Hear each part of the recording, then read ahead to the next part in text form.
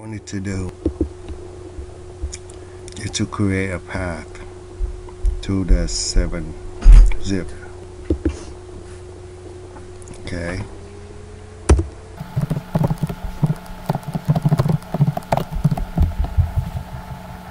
Okay, so now we can do it. CD.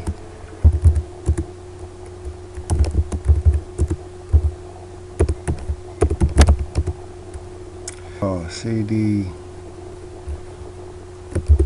install.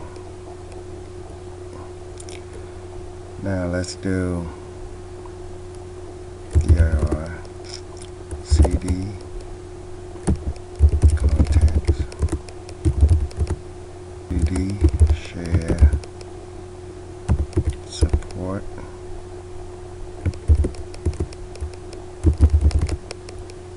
So now you see the install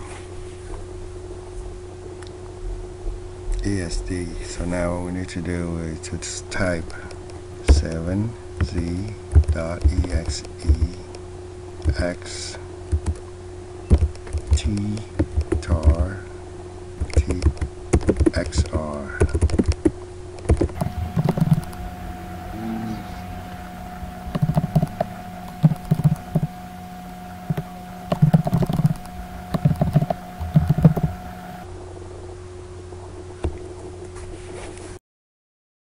Okay, so it's done.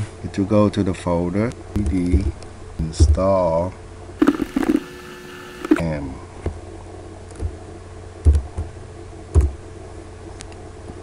dir. So now we're going to type 7z.exe minus te minus tdmg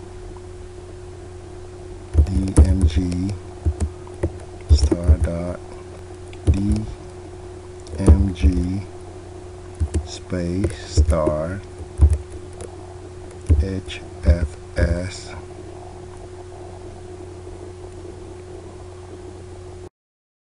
it's done.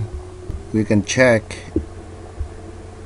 content, share support,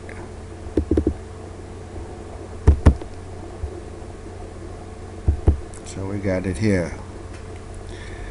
So what we need to do now, let's see if we can use a 7-zip to extract to 5.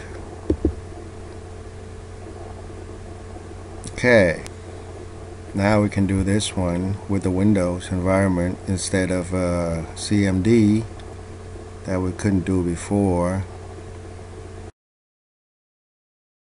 Okay, so now we're here. We need to extract this guy again.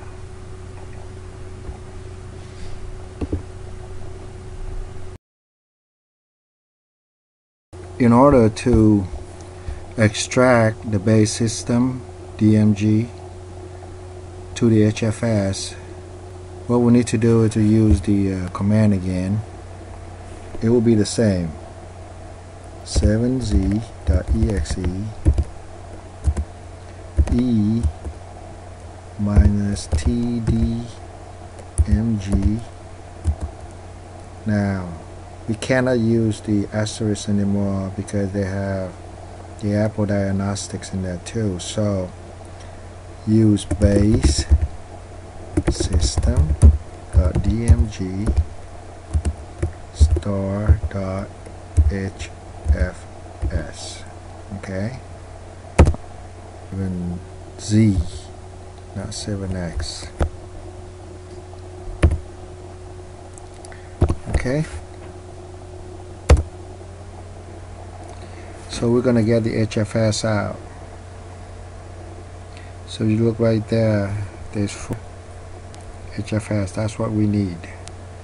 We need this 4 HFS and the package we can create and the code folder so we can create our bootable Capitan USB